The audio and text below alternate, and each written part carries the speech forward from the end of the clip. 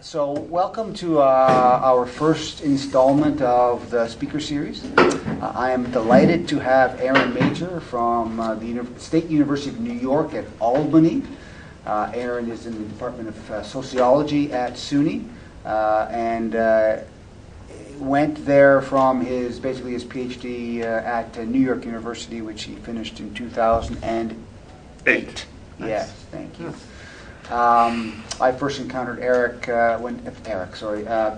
when he was part of he was part of a special issue in the journal Ripe on kind of interesting developments in the international politics of banking and regulation, and he wrote a kind of a very interesting paper on neoliberalism. So here he is going to talk about Bretton Woods, and this talk is effectively based upon his forthcoming book of a similar name, which he will tell us in a second. That's going to be coming out with Stanford University Press in a few short months, in the spring, yeah. So he's going to talk for 30 to 40 minutes, and then we get to grill him mercilessly like we normally do. Aaron, take it away. Well, thanks for having me. Thanks, Ren. I appreciate this. It's nice to come and talk with you, and this is really a good chance for me. I was telling Randall earlier, I've sort of been immersed in just trying to wrap up the book and get it all done, and to now try to sort of step back and try to really distill what I really want to convey as the core argument of the project. And so, as Randall was saying, the book that's coming out in the spring, and the title of that is going to be Architects of Austerity. And so the talk I'm going to give is really based on that book. And in the book, I begin with a question that I'll start with today, and that is the question of why has the politics of austerity, and particularly the neoliberal economic policy paradigm, been so resilient in the face of crisis? And this question came to me because as I sort of was doing the research and involved in the project and looking back over the last 100 years or so of Western political economy, in previous moments of crisis, existing policy paradigms have tended to fare quite poorly in the wake of crisis and give way to new modes of economic thinking. So classical liberalism gives way to Keynesianism in the wake of the global Great Depression in the 1930s. And then Keynesianism gives way to neoliberalism and monetarism in the wake of the global profitability crisis of the 1970s. Now, to the degree that this actually constitutes a pattern, recent experience is a break from this pattern.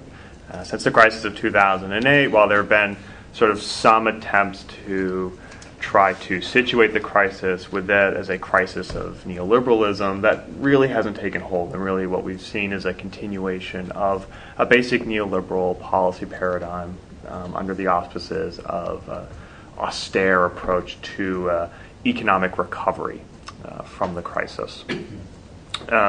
So this really is the question, right? Why this resiliency of austerity? And so this is the question that I'm going to try to supply an answer for us today. Now, before I get into the answer I want to get into, let me say a couple things about what I think the answer is not completely about. I don't think that the answer, or at least the heart of the answer, has to do with the nature of the structure of neoliberalism's ideas or its ideological core, as some who work more, say, from a social constructivist standpoint may have argued.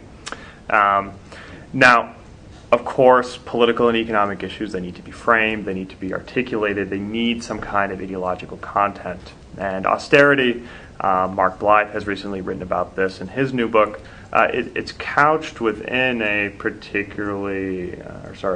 specific set of ideas about the causes of market failure, and specifically that markets fail when business confidence is low, and that business confidence is low when governments overspend and when profit-to-wage ratios are also too low. And so then the solution is to balance budgets and keep consumer spending and wages at a sort of a relatively low proportion relative to profits.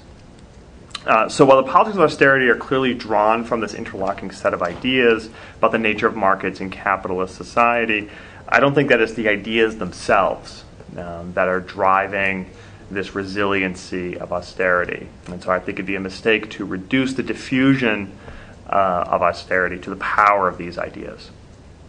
After all, these ideas have been with us for quite some time. We see them in the classical liberal period of the gold standard era, and then we see them still there, and I'm going to talk about this a bit more, through the post-war era, but in a sort of a more subsumed state, and then they've come back. So if we want to understand not just the resilience of austerity, but also its variation over time, why it's been prominent in some periods and less so in others, then I think we need to situate the logical components of austerity, any economic paradigm, in its political context. Austerity, after all, like any other economic agenda, is tied to a set of interests. And in the case of austerity, of course, calls for austerity will come from different places at various times over history, but a consistent sort of constituency has really been the organizations around finance, both private finance but also public finances, central banks and state treasury ministries and so forth. For finance, austerity really promises not just capital accumulation, but really more precisely a stable path of capital accumulation. That's why austerity is so attractive from somebody for a standpoint of financial interests. Economic busts are clearly a problem, but so too are excessive economic booms, which can erode asset values through price inflation. And so for those who have their economic fortunes tied up in financial assets, economic stability is really something that you're keen to achieve. So what I want to suggest here in this talk is that, in the perspective I'm going to work from, is that the question of austerity is about something deeper than the history of a set of ideas. It's really about the history of the rise and then the fall and then the reemergence of finance. And so why austerity? So my answer to this question is that it's really that the institutionalization of austerity, in which I mean the creation of a relatively stable set of conditions that increase the influence of finance over the economic policy-making process. It was really an outgrowth of the Bretton Woods international monetary system, and really more specifically, it's an outgrowth out of a set of efforts to preserve that system in the face of an increasingly liberalized, tumultuous global economic economy that began to emerge in the early 1960s. Now, of course, I'm not the first to argue that this sort of liberalization of capital in the early 60s has put the Bretton Woods system under stress. And others have made this argument.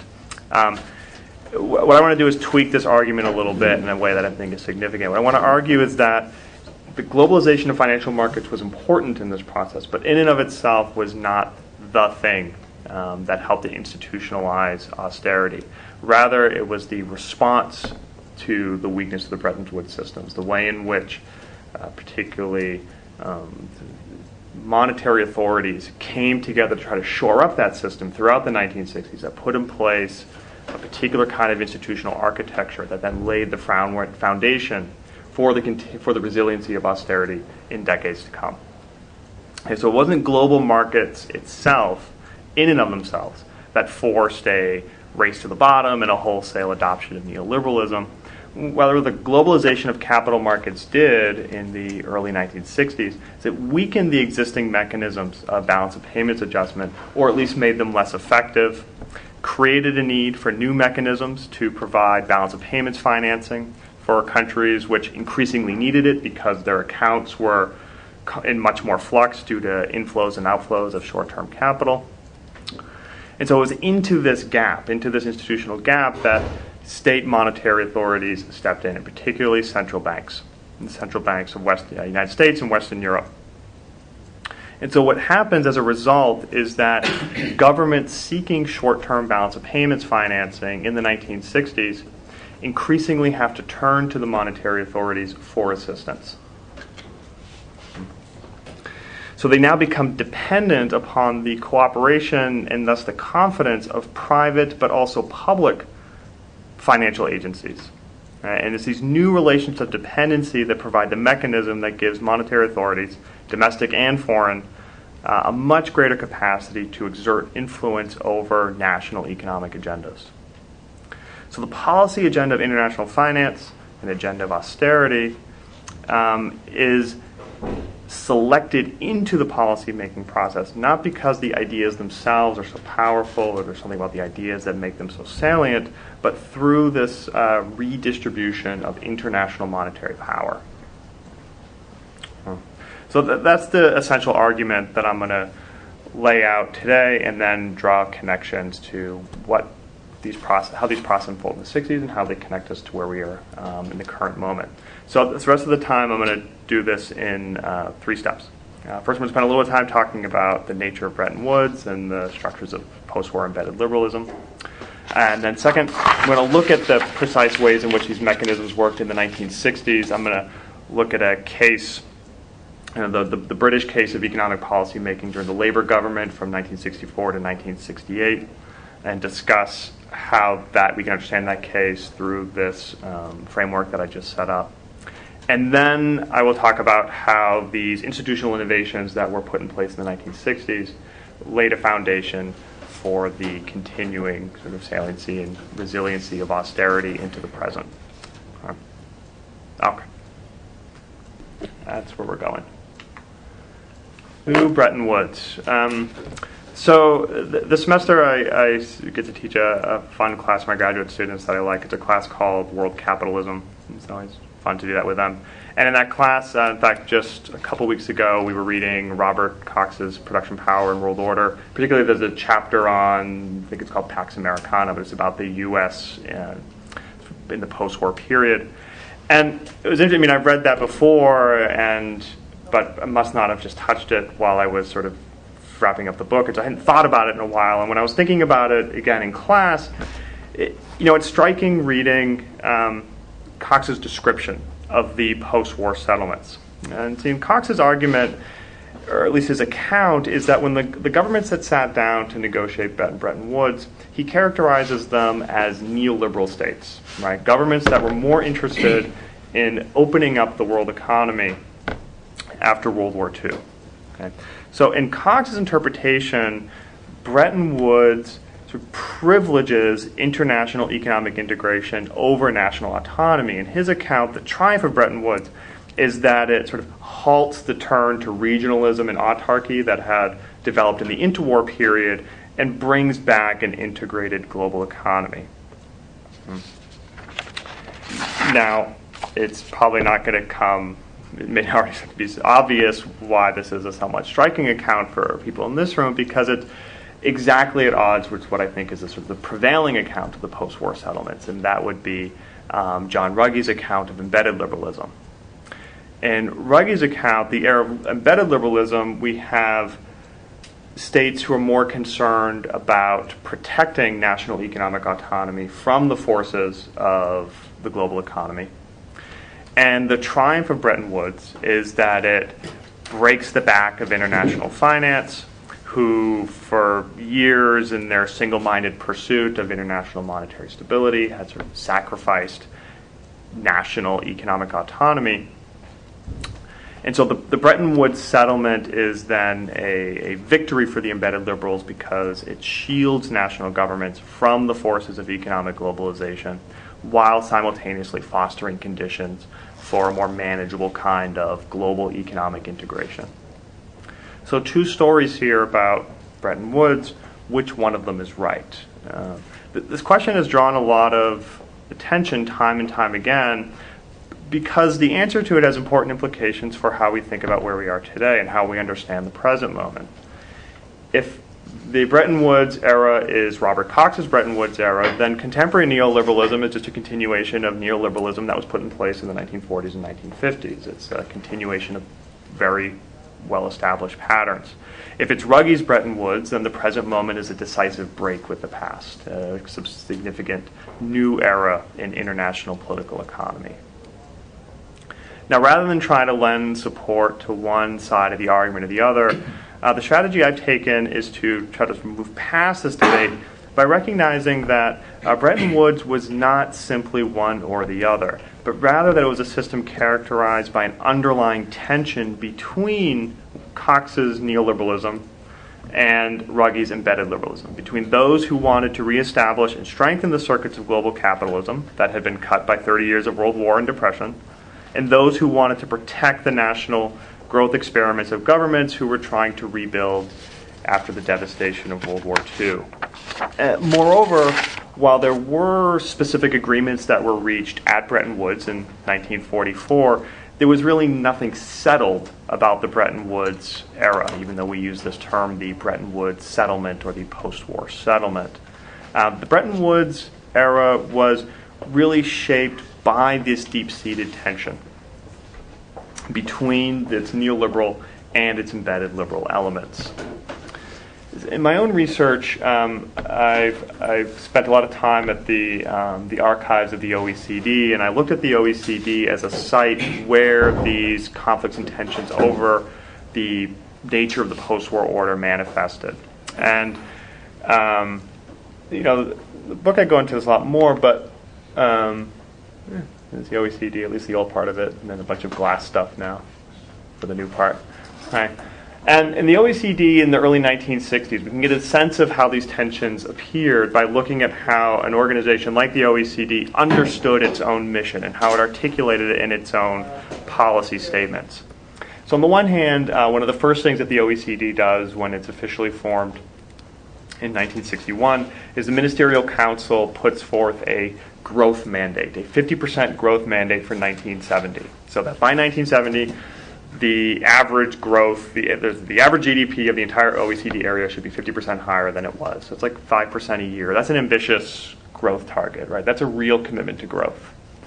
On the other hand, as Rawi Abdullah has documented in his study of capital liberalization in this period, the OECD is also hard at work writing this code of capital liberalization that is trying to relax or dismantle significant parts of the capital controls that were put in place at Bretton Woods.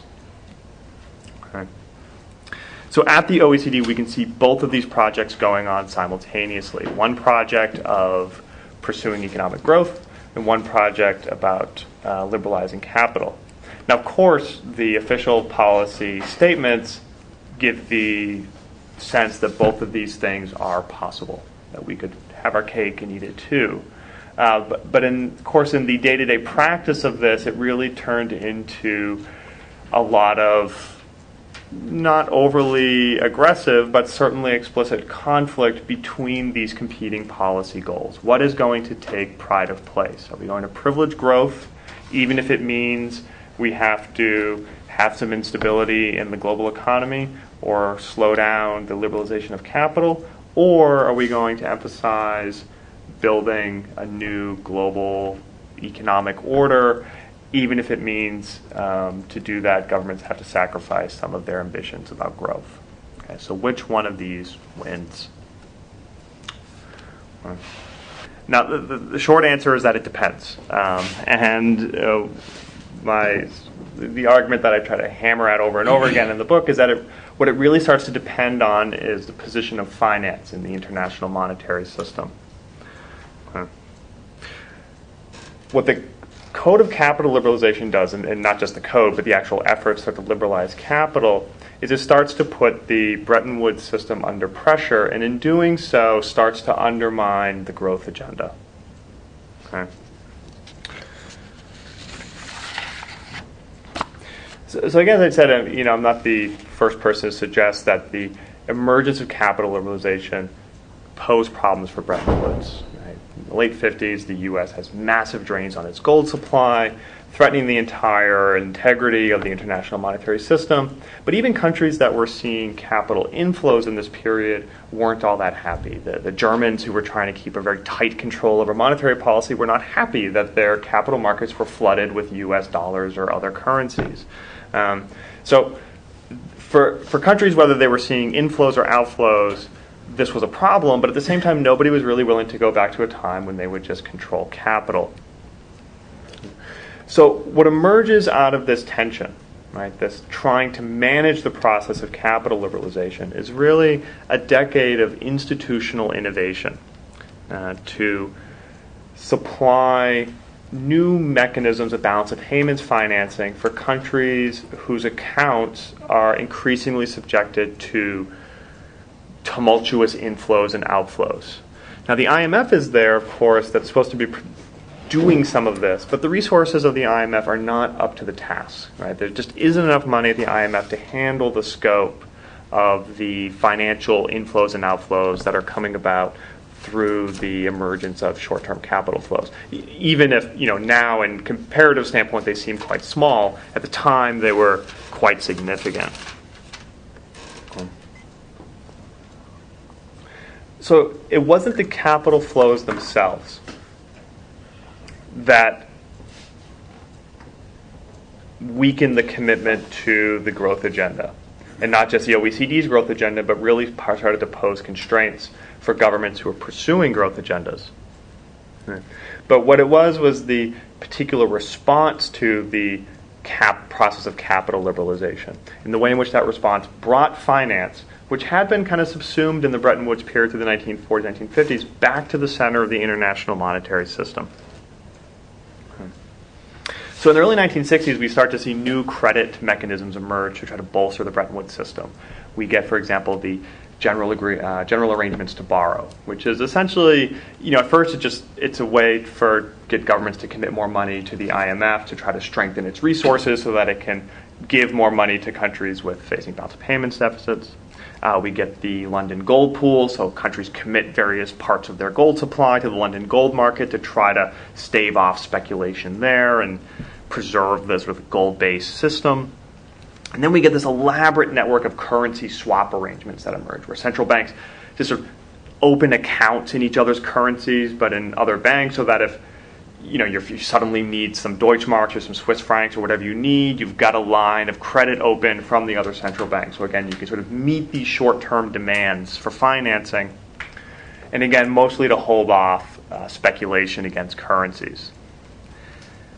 Now, one consequence of all these things was that it did give governments, particularly central banks, new weapons to combat speculation and try to preserve some stability in the international monetary system. But more significantly, all three of these things, the general arrangements to borrow, the London gold pool, the swap arrangements, they're all either agreements between central banks or they were dependent upon cooperation from central banks. Right, so Which decade? Sorry, 1960s, early 1960s. Yeah. Yeah.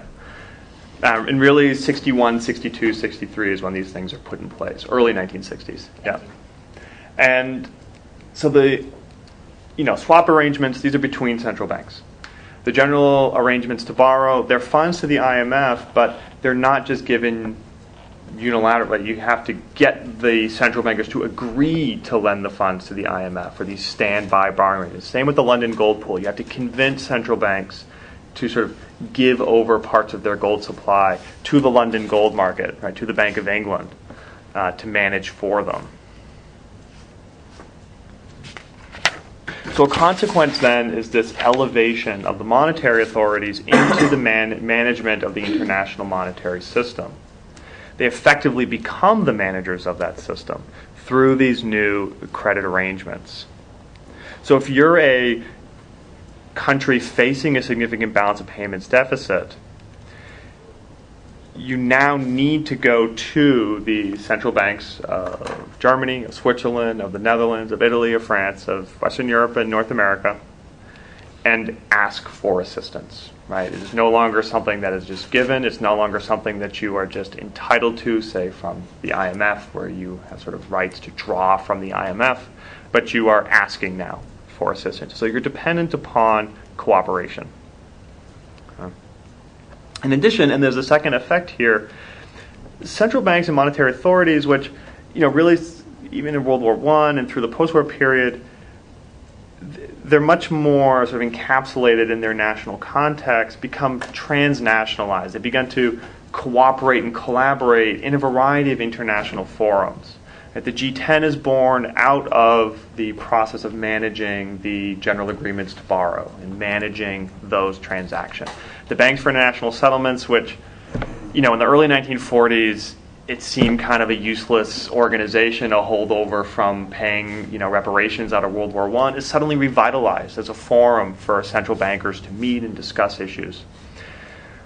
And so central banks and Treasury officials become more cohesive at the international level. They become to function more of a group and less as individual national officials. So these two trajectories, you get the elevation of central banks and other monetary authorities in the international monetary system, and they become increasingly cohesive and coordinated, functioning more as a group and less as isolated units. Okay? So it's these institutional transformations that strengthen the foundations for a classical economic orthodoxy over and against the cause of embedded liberalism.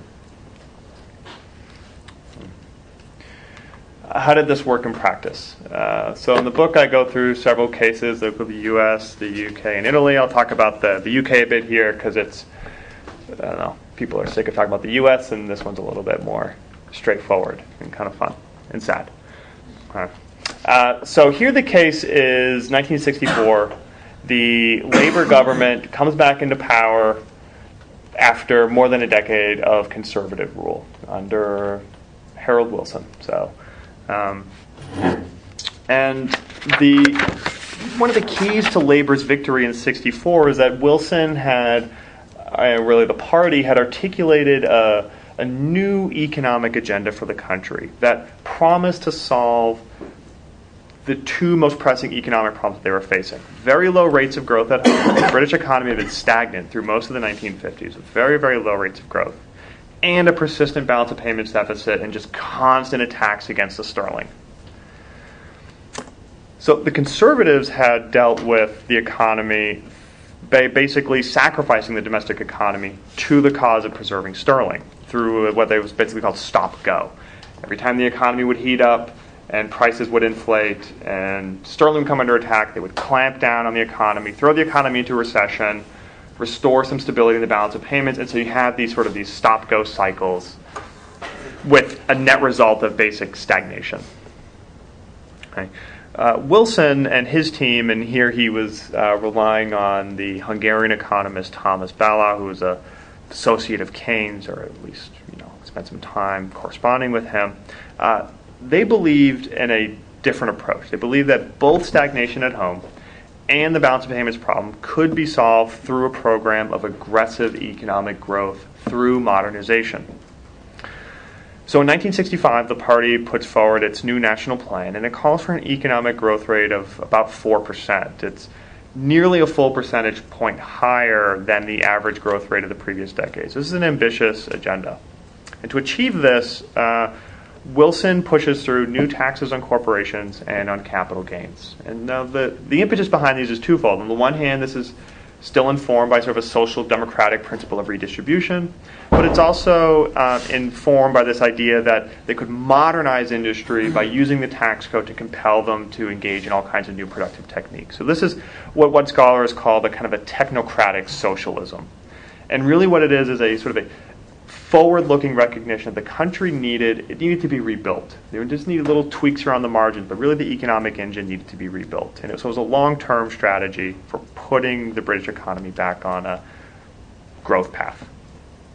And this program was massively popular among the voters. So in 1966, Labour calls a new election, less than 2 years after first coming to power, because their popularity had grown so much. Labour sort of squeaked in 1964.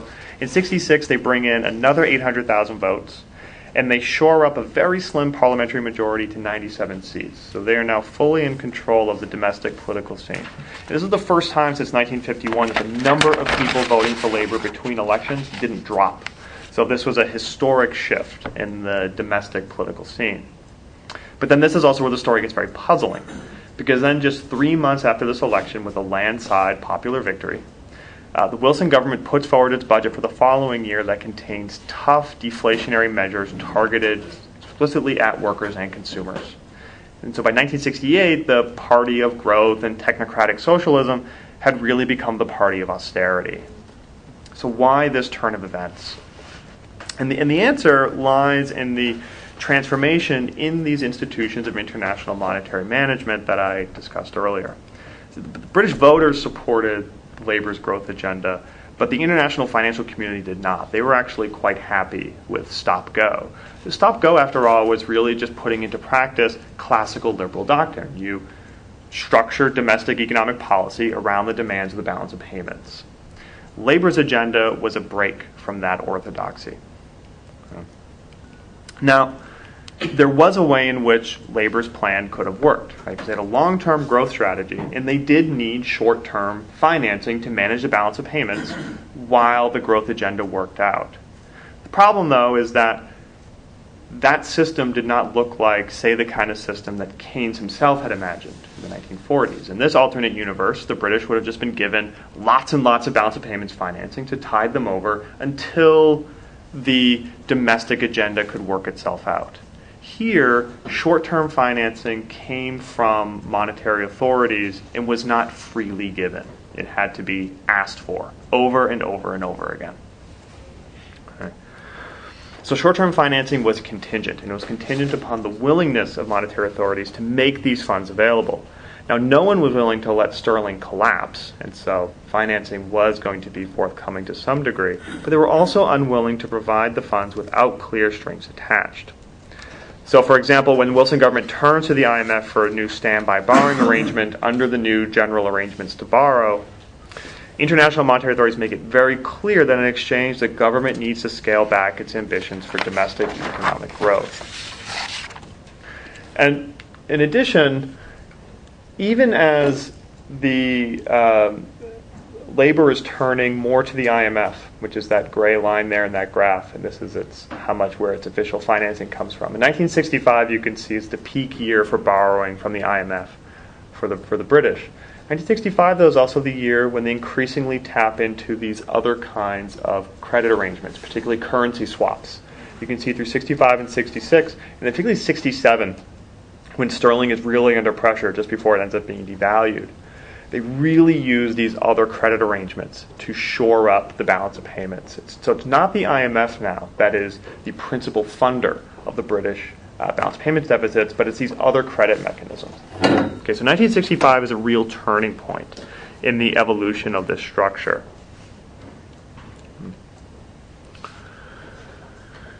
And so throughout this period, labor faces persistent calls to scale back on its domestic growth agenda to deal with the problem of its balance of payments. And moreover, as the borrowing increases, the British are now indebted to other central banks. So the problem of debt makes the problem of the balance of payments more severe, because now it's no longer sufficient to just achieve a rough balance in the international accounts. Now you have to achieve a surplus, because that's how you're going to convince people to lend you more money if you're going to show them that you can actually pay it back.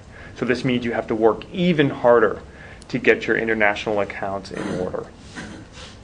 Okay.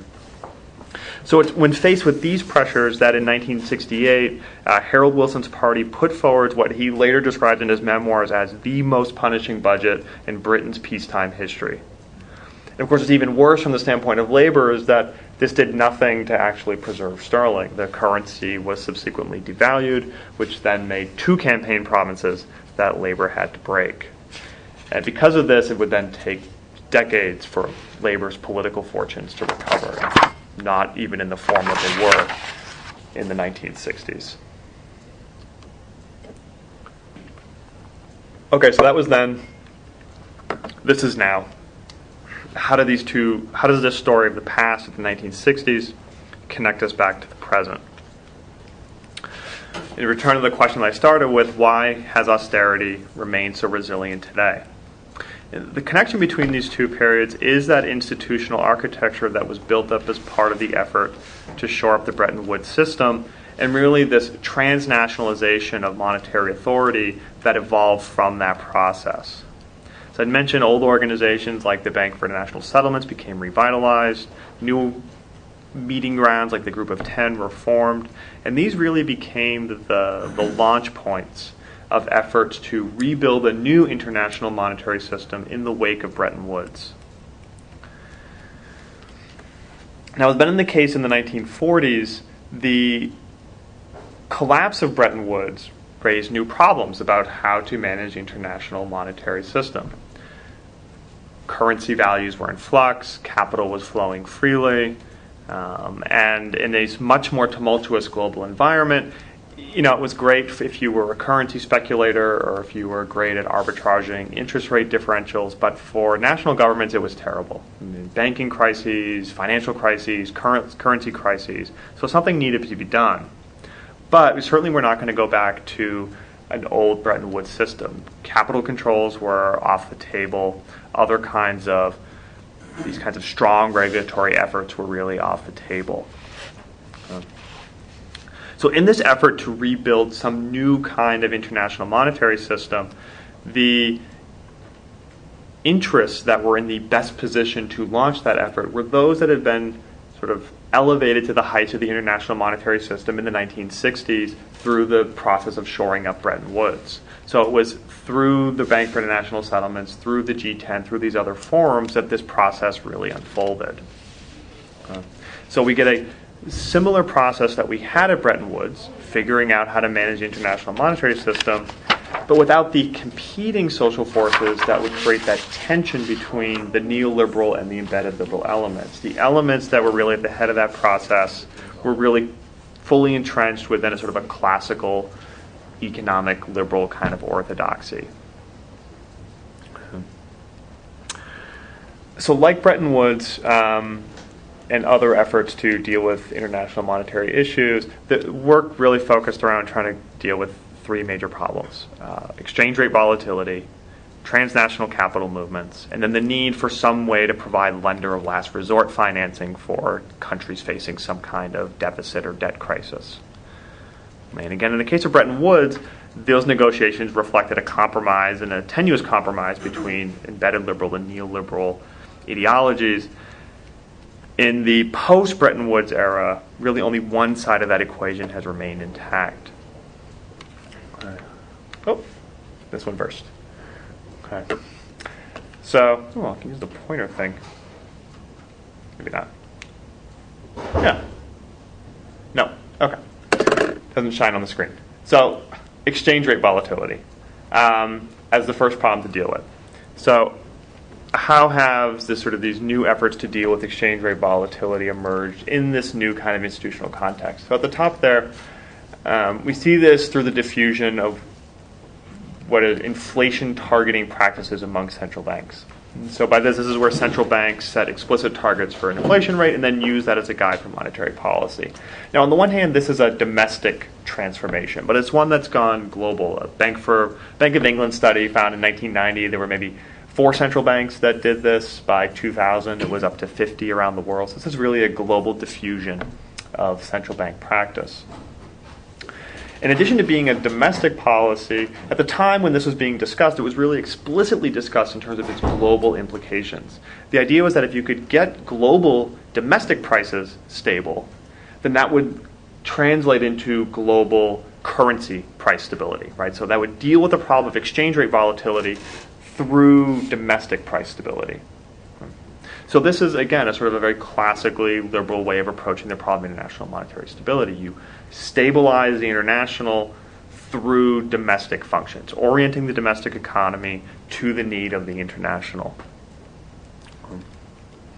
The other consequence of inflation targeting is that as part of putting these regimes and these practices in place, that it's further strengthened the role of central banks and other monetary authorities in the management of the economy. Central bank autonomy is way up, and that's often a direct consequence of the inflation targeting practice.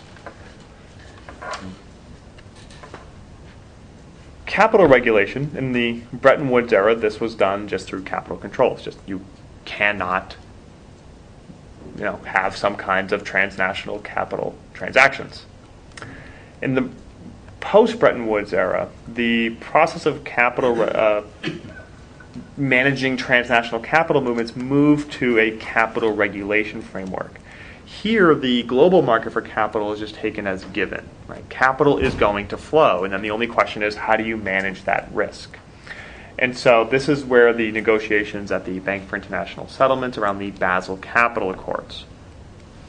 Now, simply what the accords do is sort of specify through a variety of factors, just minimum amounts of reserve capital that banks have to hold against their assets and their liabilities. So that the idea is that, capital is going to circulate, things are going to go bad, but at least if things go bad, you've got something in reserve as a kind of a stopgap. Now again,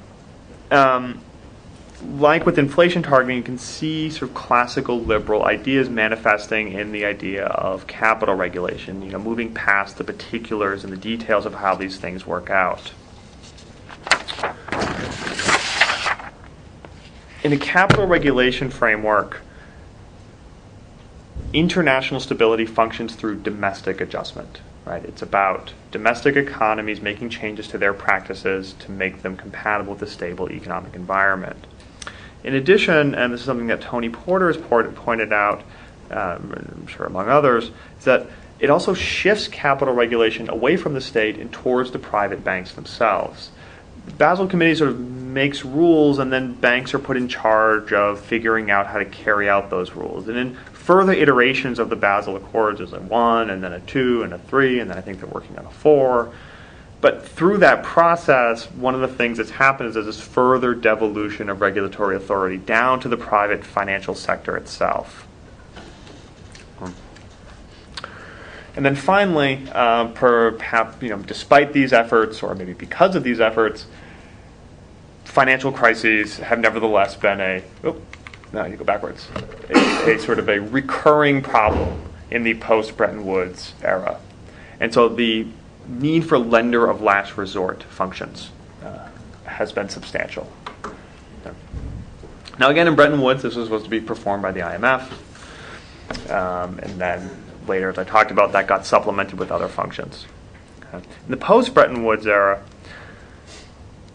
lender of last resort functions have been carried out by, Eric Hollander called this a Bank for International Settlements centered regime that's really based on central bank and private bank collaboration, where central banks working in cooperation with private financial institutions work together to come up with the money to then support various governments that are in crisis. And we can see this particularly in the resolution and the bailouts for the financial crisis in Europe after 2008. So in 2010,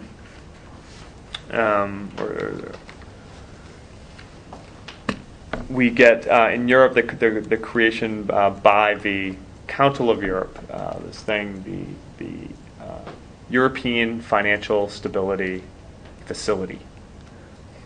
And this is basically where the financing for the bailouts gets arranged. So, for example, if you were to look at where the financing comes from the bailouts for, say, Ireland, maybe a quarter of it comes from the IMF. Some portion of it comes from the Irish government itself, which it gets by, cutting down on the size of its government and its budget. But then a large portion of it comes from this facility, and its name has changed. It's now the ESM, the European Stability Mechanism. Okay. Now, the way they get their money is they issue AAA-rated bonds out into global capital markets, and then private investors invest in those bonds. And then the money goes to the government that needs to bail out, but with the idea that the investors are going to get it paid back, and they're going to get it paid back. I think they guarantee a rate of return of 1% better than whatever some prevailing global interest rate is. Okay. So now you can see these similar mechanisms that we saw where the British were dependent upon outside financing for balance of payments assistance being not just reproduced, but really strengthened with respect to that connection between private and public finance. Indeed, this is a decisive break. This is where we see a decisive break from any of the sort of the embedded liberal notions of the Bretton Woods era. Rather than being shielded from the demands of global capital markets and dealing with domestic problems, governments are now sort of fully invested in what private capital markets expect from them, because this is where the money is coming from. Okay, so these lines of dependency have only been strengthened. In fact, in many ways, there are parallels to the classical gold standard era, but with some obvious exceptions, one being there's no gold, that's the anchor of this system, although gold markets, probably matter to some degree. But more subtly, the other thing that's changed since that era is not only do we see the sort of resurgence of finance and the banking sector at the heights of the international monetary system, but this is a much more cohesive and integrated system. Again, this is where private and public finance are cooperating and collaborating much more closely together, and not just individual central banks with particular private banks, but through a much more integrated networks where central banks as a whole have come together, have adopted similar sets of practices and techniques, have a variety of forums to discuss and analyze and collaborate on problems, and again, working with clusters of private banking institutions to deal with national economic problems. Okay, some final thoughts. I've gone way over, I think. So, era of neoliberalism, as others have pointed out, is the era of finance resurgent. And one of the points that I wanted to stress in this talk is that it's not just finance resurgent in the sense that global capital markets are unleashed. It's not just finance resurgent in the sense that the economy has become financialized, as some have used that term, but also in the sense that the new international financial architecture strengthens the influence of public and private finance in the management of the international monetary system. Interests which tend to emphasize stability over growth, balanced budgets over full employment.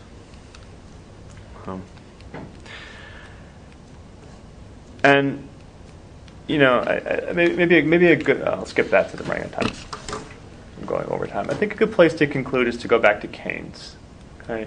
One of those that oft-quoted, I'm not going to remember now where exactly the quote comes from, which of his text of Keynes about, witnessing the era of the euthanasia of the rentiers, right? That Keynes sort of felt that he was seeing the time when finance's grip over the global economy was coming to an end.